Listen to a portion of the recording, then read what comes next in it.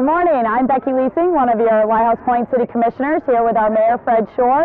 And we would just like to introduce our first annual citywide open house. We have all the things that makes our city so wonderful to live in. We have our fire station here, shooting off water with the kids. We have our police station showcasing their license plate recognition system. Our library here showing about e-books and all the great services we have available, along with our tennis center, playing tennis over there with the kids. So it's a great day, and we're enjoying every bit of it. All ought to come out and see this. There are hundreds of kids, hundreds of people out here, our first annual. But the bottom line is Lighthouse Point is the best place to live, the best place to raise a family, the best place to work in all of South Florida. We really have it good here. Congratulations, and thanks everybody for participating.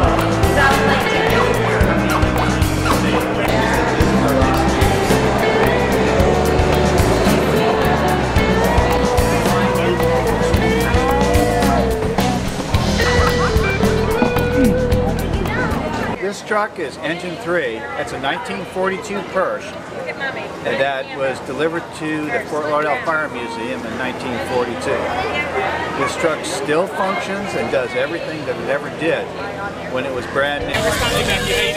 Hey, good to see you. Is this right? Hi, I'm Becky.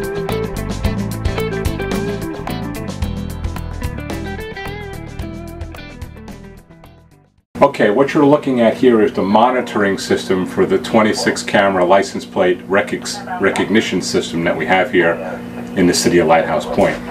We have 13 locations around the perimeter of our city that have license plate recognition cameras that capture tag information when cars come into and when they leave the city. And our dispatchers working here at the police department are able to monitor the vehicular traffic and the tags, and that's an example of an alert that just came through where there's a potential stolen car or stolen tag or a wanted person that just entered the city. It turns out that that was a false alarm, so we were able to discard that alert. But this system has proven to be extremely beneficial for the police department during the course of investigating and solving many crimes where our citizens are victimized, and we've been responsible for arresting nearly 100 people and recovering almost $500,000 in stolen property as a result of having this technology at the police department. My name is Lieutenant Jack Carroll. I'm with the Lighthouse Point Police Department. I'm the actual TASER instructor for the department, and I'm going to give everyone here a brief introduction to what the TASER is and why we carry it here in Lighthouse Point. When he does fire it, you're going to hear a little bit of a pop.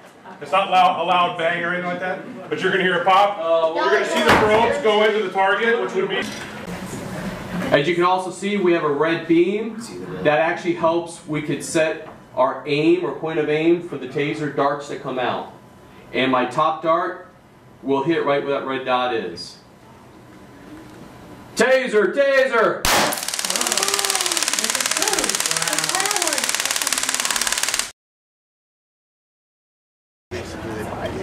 exact